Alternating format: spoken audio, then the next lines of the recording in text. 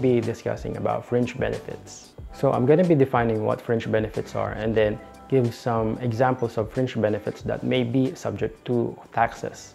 Then discuss the valuation of your fringe benefit and then give sample computations of your fringe benefit tax. So a fringe benefit is a benefit that supplements the compensation of an employee, particularly an employee that's not rank and file, more on the supervisory or managerial positions. And it may come in the form of housing, money, company car, membership, or others. So the tax rate for fringe benefits effective January 1, 2018, which is actually the implementation of your train law, the fringe benefit tax is increased to 35%. The gross up monetary value of the fringe benefit given to non-rank and file employees shall be determined by dividing the actual monetary value by 65%. So to compute your fringe benefit tax, we have your taxable monetary value, divide that up with your gross up factor, then multiply that with your fringe benefit tax rate, which is actually your 35%. Now, in determining your monetary value of your fringe benefit, we have to look into it if the benefit received by the employee is either money or property. Now, if it's money or paid directly by the employer, the face value of the money or the actual amount paid for. Whereas if it's property and there is transfer of ownership, the fair value of the property and subject to your section 6 of your tax code. Whereas if it's property as well, but there is no transfer of ownership, the depreciable value of the property shall be your valuation. So I listed down the examples of your fringe benefit along with their valuation or their monetary value.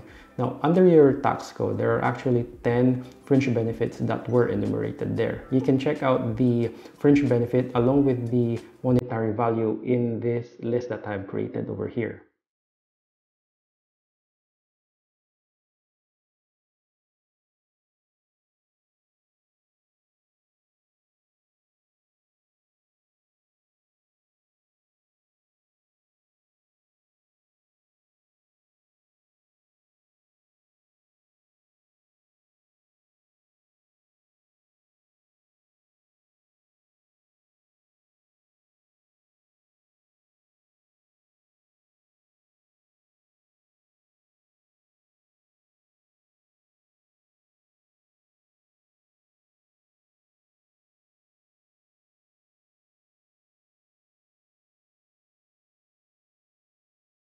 So let's go to your first illustration. The fringe benefit that was given by the employer over here is your educational assistance of 78,000. So from the monetary value of your fringe benefit, which is your 78,000, we divide that by your gross up factor of your 65%. And then we'll arrive with your taxable value of your fringe benefit, which is 120,000. And then we multiply that by your fringe benefit tax rate, which is your 35%. So the fringe benefit tax is 42,000. So let's go to your second illustration. The fringe benefit that we're talking about here is in terms of your housing. Now, for tax purposes, the following were given. We have your market value, zonal value, and assessed value. Now, in solving this, we have to select whichever is higher between the market value, zonal value, or your assessed value. So to compute your monetary value, you have your 1.8 million, which is the higher of the three.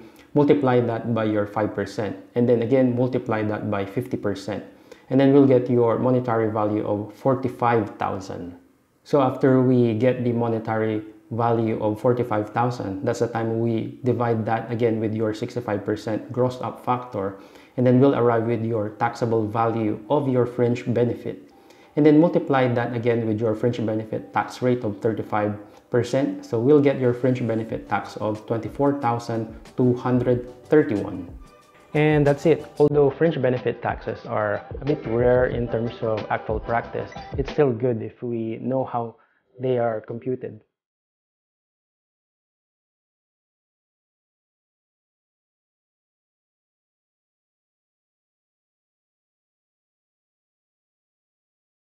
So if you found this video very helpful, please give it a thumbs up. And as always guys, a huge thanks for supporting the channel.